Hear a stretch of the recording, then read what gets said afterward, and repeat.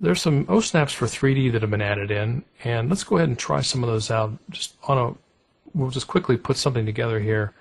Let's place a box on the screen and rotate it around. Then what we'll do is we'll go and place a cylinder.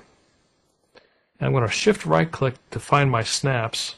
And here's the new section here called 3D Osnap. And I'm going to go to the center of a face.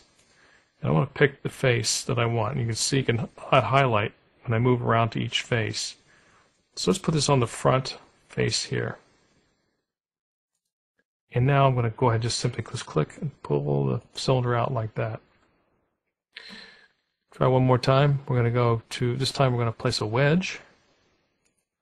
Shift right click. O-snap. Midpoint on an edge. Pick an edge. Point. And lift up the wedge. Like so. Now keep in mind these are still independent 3D objects. Solids. This has not been fused together, so we're basically appending these onto the model that we have here. So when you shift right click, you can do that midstream, but you can pull the snaps out. As you see, there's perpendicular, nearest to the face, and so on. And these will allow you knots for 3D splines, vertex, and so on. You can choose these off this list by simply, again, using the shift right click to pull this up very quickly on the screen.